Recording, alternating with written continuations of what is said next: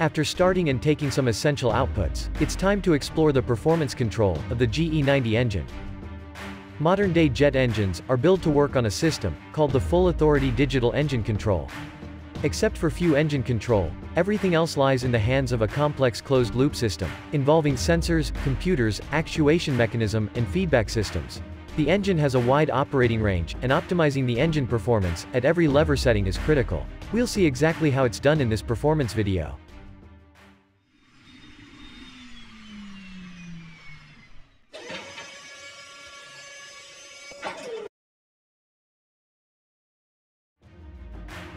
The performance of the engine is monitored and controlled by the electronic engine control. The EEC for its performance calculation collects data from several sensors. Let's look at the sensors installed on the engine. The N1 speed sensor is located on the core case and directly measures the N1 shaft RPM. The N2 speed sensor measures the engine gearbox speed to determine the N2 RPM. As the gearbox is driven by the N2 shaft, their speed is directly proportional. Temperature probes on the engine provide the EEC with temperature data of various sections. Inlet air temperature entering the engine. Temperature of the air entering the high-pressure compressor stage. Air temperature before it enters the combustion chamber. And the temperature of the exhaust gas vacating the engine. In addition to temperature, the EEC also calculates pressure, with the help of 4 pneumatic ports. The HP bleed duct pressure, combustion inlet pressure, LPC exit pressure, and the ambient pressure surrounding the engine. The compressor and the turbine sections are designed to work at their peak efficiency, when the engine is near its maximum thrust rating. The airflow and the blade performance is optimal at the design point. But it's not possible to use the engine at its max rating at all times. Currently the engine is at part power, and it can further go down to idle. Going through such extensive changes is exactly where the performance of the engine takes a hit. To counter this, the GE90 is equipped with 4 crucial systems that controls the airflow into the low-pressure compressor, the high-pressure compressor, the high-pressure turbine, and the low-pressure turbine for all thrust settings. Let's start with the variable bleed valve system. When the engine is at low power setting, the amount of airflow that exits the low-pressure compressor stage is far greater than what the high-pressure compressor stage can handle. The HPC's inability to accept the excess airflow overloads the low-pressure compressor stages, which drops their efficiency and compromises the stall margin. If not rectified, the LPCs can experience a compressor stall and lead to abrupt engine failure. Recognizing this, the EEC commands the hydro-mechanical unit to operate the variable bleed system. The HMU, apart from controlling the fuel for combustion, also controls the servo fuel system of the engine. It uses servo fuel pressure to operate the 2 VBV actuators. The actuators, with the help of bell crank and unison ring, controls the 10 bleed valves located behind the LPC casing. The valves now open to let part of the LPC exit airflow to pass through ducts and into the engine bypass airstream. This helps to match the LPC exit flow to the HPC intake, thereby reducing the load on the low-pressure compressors.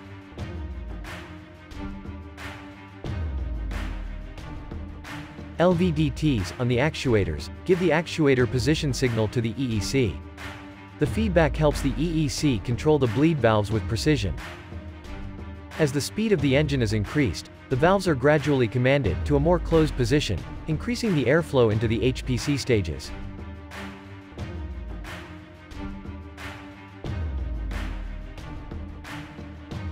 The variable stator vanes supplements the VBV system in increasing the compressor efficiency at low speeds. The VSV system controls the airflow in the high-pressure compressor by controlling 5 stages. Inlet guide vanes, first, second, third, and fourth stator stages. Compressors are unstable at low engine speeds, and the stator vanes experience flow separation at their trailing edges. If the vane's angle of incidence is higher, then the separation increases, resulting in breakdown of airflow, which the subsequent rotor blade finds hard to accelerate. Pockets of such inefficiently compressed stall cells starts to form throughout the compressor stages, thereby reducing the efficiency of the high-pressure compressors. Poor performance of HPC stages overloads the low-pressure compressors due to airflow mismatch, which can lead to compressor surging and eventually engine damage. To prevent this, the EEC commands the HMU to operate the variable stator vane. The HMU now sends pressurized fuel to the VSV actuators. Two VSV actuators on either side of the engine controls the torsion rods. The torsion rods are connected to 5 unison rings on the HPC casing. The unison rings with linkages turns the IGV and stator vanes of the HPC stages, reducing the angle of incidence of the stator vanes to improve the airflow into the HPC and eliminate stall cell formation. The VSV system ensures the compressor at low speeds continues to work within the stall margin. Feedback signal helps the EEC to calculate the real-time stator vane position. And as the speed of the engine is increased, the vane's angle of incidence is increased to a more open position, since the HPC is now in its performance zone with high rotational speed.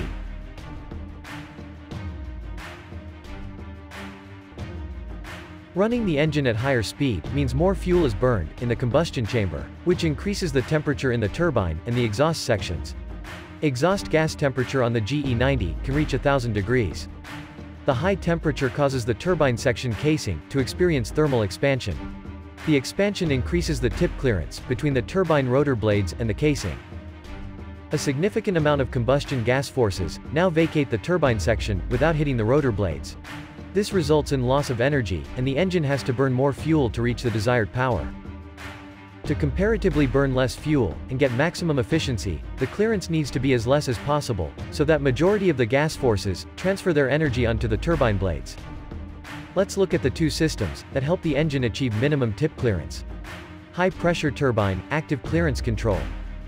The EEC commands the HMU to send servo fuel pressure to the HPTACC valve. The valve opens to let the engine bypass air to pass through a duct, and onto the manifold, around the high-pressure turbine casing. Low-pressure turbine, active clearance control.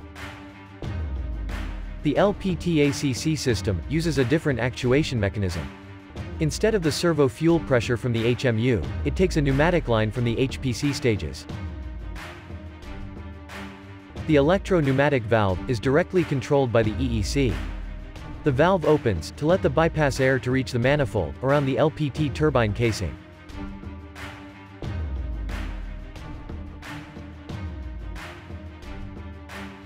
The circulation in the manifold cools the turbine casing, reducing their temperature and thereby decreases the thermal expansion.